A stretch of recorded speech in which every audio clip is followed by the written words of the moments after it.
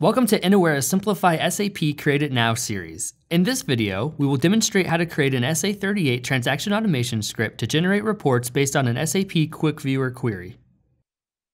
We will set up our automation script to generate custom Excel material master reports, which will populate in this material master data folder.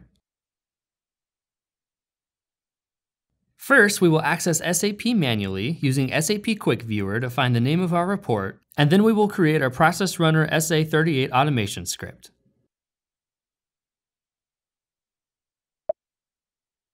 In SAP, let's enter SQVI and press enter.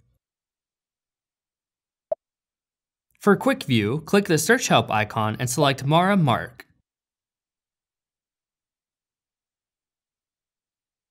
Hit enter, and now we have access to the Quick View menu. Now from the Quick View menu, we will select additional functions, then display report name.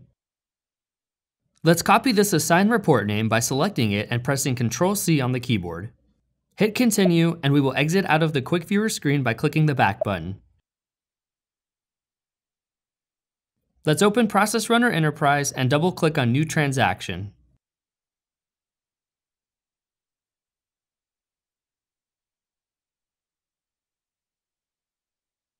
Now in the New Process pop-up window and the transaction code box, enter SA38.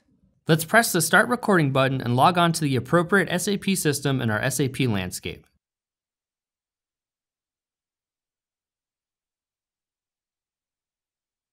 In Program, use Ctrl+V on the keyboard to paste the report name we copied from SAP QuickView and then click Execute.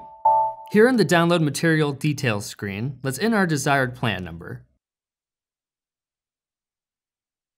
For File Store, let's enter a folder path and a file name, then click Execute.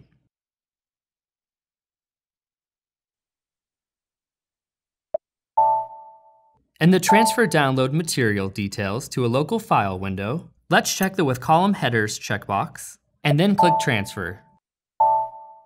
Now let's click the back button twice to end the recording process. Here in the Mapper ribbon of Process Runner, we can see that Process Runner has generated a template and dataset in this internal instance of Excel with our information for the ABAP program name and plant number. On the row for Path and the Mapping Type dropdown, let's change the mapping type to System Value. This will enable our automation script to automatically name our file with the date and time that the automation script was run. Let's enter our default folder path, Material Master Data, then click on the System Value menu, select the timestamp option, and then add .xls. Our path and file name will no longer come from iBook data. The file path will be our new fixed value, and our Excel name will be generated from the SAP system values. Here in our Home ribbon, we can see that our default start row is already set to 2, which we can leave for our script. The Launch SAP GUI checkbox is currently not selected. Let's execute this script without this box being checked, so we can see how Process Runner can auto-detect when this needs to be enabled and provides a pop-up stating that it can automatically check this for us. We are ready to execute our script, which we could do from here. However, let's go to the iBook ribbon so we can see the SAP success messaging right directly to the iBook. Let's hit the Run button, and we are prompted to save our script to our hard drive or network.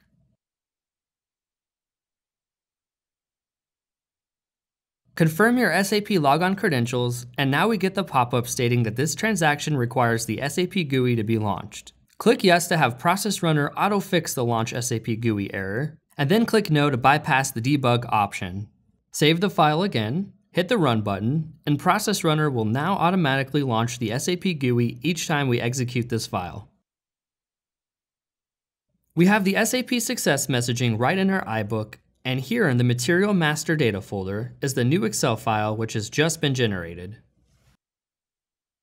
If we go to the Scheduler tab of Process Runner, click on Schedule, and follow the drop-down prompts, we can set Process Runner to run these reports automatically at the scheduled time of our choosing, fully automating the report generating process. Want to learn more about simplifying SAP with Innowera technologies? Visit us at innowera.com. Thank you for watching.